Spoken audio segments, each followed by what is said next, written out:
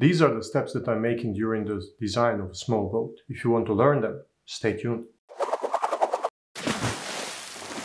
Hello there everyone, welcome to my debut video. Today we are starting a journey of discovering the world of boat design. As we move forward, I'll be releasing the series of videos that will guide you through the step-by-step process of designing your own boat. I know you must be wondering who is this person and why he's doing all this and why he's making these videos. But don't worry, I've got you covered. In another video I share my story and background in boat design. So without further ado, let's get started and explore the process of boat design, and let's find the answer to the question of what step needs to be taken to move from an idea to the design of a boat. Understanding the boat design process starts with understanding the whole boat building process. From that initial spark of inspiration, whether it is in your head or head of your loved one, everything in your life, and boat is not exception to that, starts with an idea. Then we need to take the idea and bring it to the life through the several steps of design process. Through that design process, we need to make sure that every detail is precisely as envisioned. Next step is to bring boat to life through the production and commissioning before we put it to test to ensure that it meets all the expectations. And in this video, we'll be focusing specifically on the critical steps of boat design process. So let's zoom in and uncover secrets to turning the idea into nautical creation. As said before, every boat design starts with an idea. We bring idea to life through concept design, and in this stage we are going to translate the idea onto the piece of paper or digital space. This is actually the first time in the whole life of the boat that we can see. Once the concept design is ready and we are satisfied with it, we will continue to refine the design and put more details into it. Next milestone is going to be approval of the design, and if somebody is asking why, is that in some parts of the world, in order to register the boat, the design upon the boat was built needs to be approved. After the approval of the design by a relevant legislation party, we will continue to refine it and put more details into it. And this is actually the last stage of the whole design process. Product of that last stage will be drawings and documentation that are essential to manufacture the boat. In this channel, we will focus on concept design, and I will provide you information, tips and data so you can succeed in designing your own boat.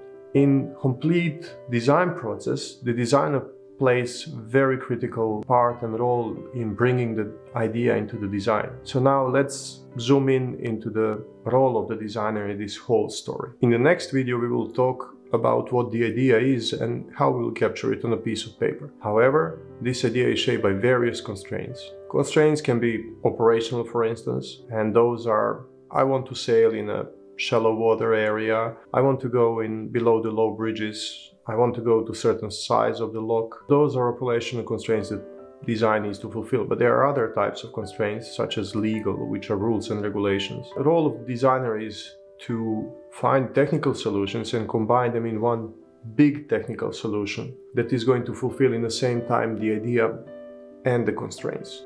In order to do this, the designer needs to have a deep understanding of materials, construction methods, engineering principles involved, technical solutions, excellent communication abilities, an understanding of cultural nuances, and much more. On this channel, we will focus on helping you master solely technical aspect of the boat design, but it is important to also develop your communication and artistic skills to truly excel in this field. Now, let's examine the key elements that are needed to design a boat. Whatever we do in our life, and boat design is not exemption to that, having the proper tools and knowledge is necessary for success. Tools we can divide in two categories. The first category of tools is specific to naval architecture subject and will help us in creating the hull form and analyze the boat's behavior, such as stability, sea-keeping behavior, resistance of the boat. Some of the tools even offer strength calculations based on some standard or class rules. Some of those tools are plugins for general application softwares like Rhinoceros or SolidWorks, while some of the tools are standalone versions. The second category of the tools are those that are used in a wide range of applications and are essential for generating 3D models, documentation for approval or production. CAD software such as SolidWorks and Rhino, as well as tools like Excel and Word, fall into this category. While tools are crucial for increased efficiency and speeding up design process, it is also possible to design a boat using just a pen and paper and calculator, like it was done in the days before the age of technology. Please let me know in the comments below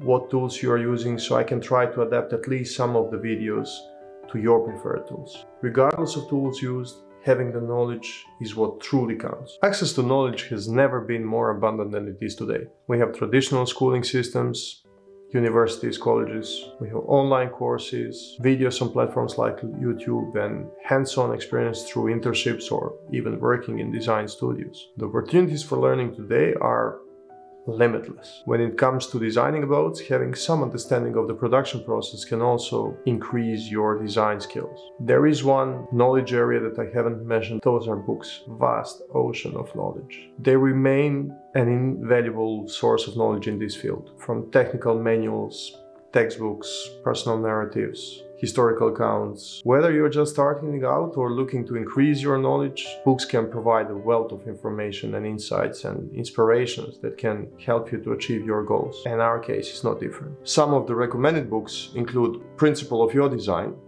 For me, that's a foundation one. So start with that. Whatever you want to do, whether you want to do sailing boats or power boats or semi-displacement boat, start with Principles of Yacht Design. In addition, if you want to strive more towards the sailboats, keep reading the Sailing Yacht Design Theory and Practice and Aero-Hydrodynamics and Performance of the Sailing Yachts. If you're more into the powerboats and semi-displacement area, then start reading Sorensen's Guide to Powerboats. Whether you go to sailing boats or powerboats, in the end, every boat will have a systems, mechanical and electrical ones. Books that are related to that topic are Mechanical System Handbook and Boatowner Electrical Handbook. Access to these resources can greatly aid in the design process and provide a deeper understanding of the subject itself. In the description below you can find affiliate links for the books. If you want to check more recommended books, go on my website. There is a chapter with the books. There are several that I picked up as something that should be read. In many of the books there is something called design spiral. Design spiral is a commonly used term for the process that we will follow in order to design a boat. If you just open Google and search for boat design spiral or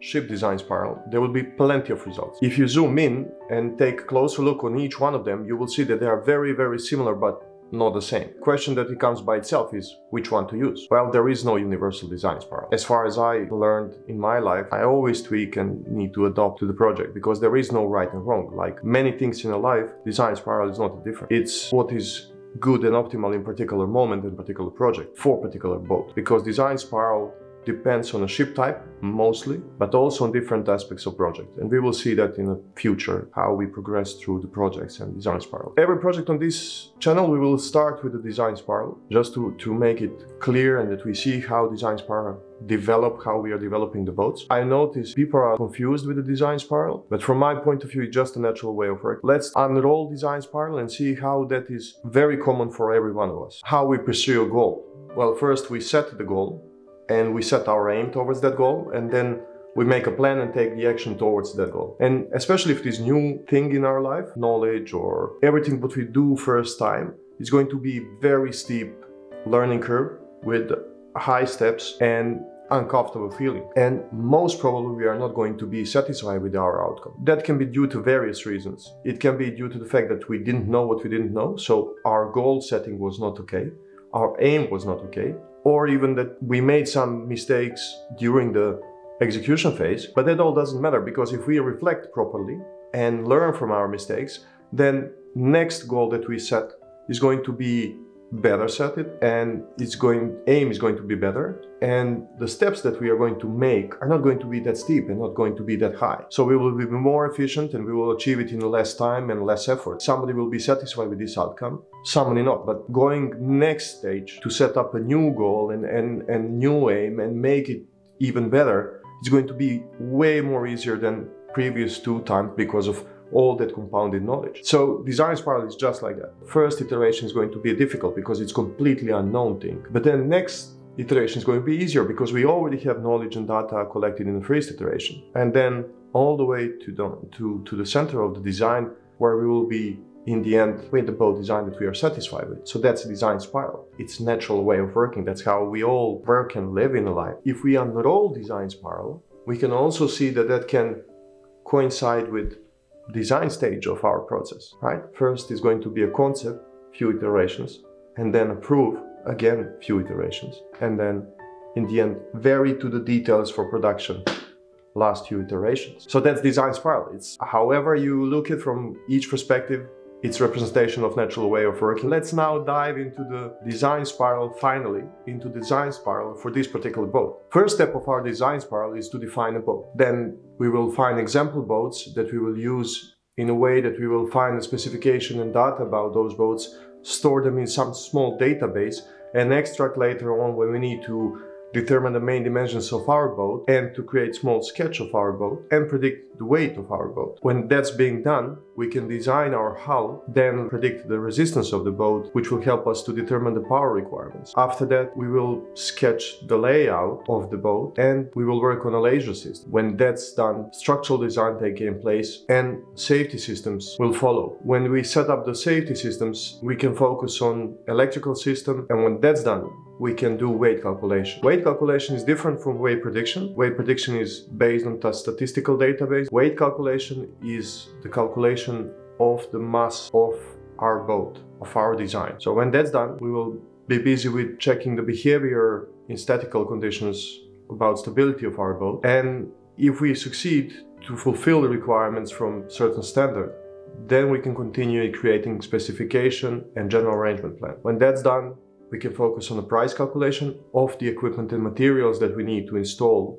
and to build our boat. When that's done, basically we are on the crossroad. We need to check if we were successful. So if our specification is very close to our boat definition, that means that we were pretty good. In the same time, if our GA plan is close to our sketch, that was also a good sign. And if our weight calculation is quite similar to the weight prediction, that means that we are really on a good track. Now from here we have two paths. One path is to go to approved design if we were precise enough. If not, then we need to continue at least one more iteration in exactly the same steps, but we will start from hull design. Input for hull design will be weight calculation, then we go again the steps from hull design. This is the design spiral for boat that we will design, that you have seen one of the first slides. Next several episodes will be taking you step by step through the design spiral, so we will do actually all these steps. By the end of the series we will have a design ready. Let's recap what we covered today. Initially we covered general boat building process, then we focused specifically on the design aspect, including the role of the designer, necessary tools, and the importance of the utilizing books as a source of knowledge. Finally, we discussed the design spiral as a whole and its application to the design of our small boat. That concludes this episode. Don't hesitate to share your thoughts or ask a question. If you enjoyed the video, hit the like button. If you didn't, hit the thumbs down, but please share your thoughts in the comments so I can improve future content. Don't forget to subscribe, and thank you for watching.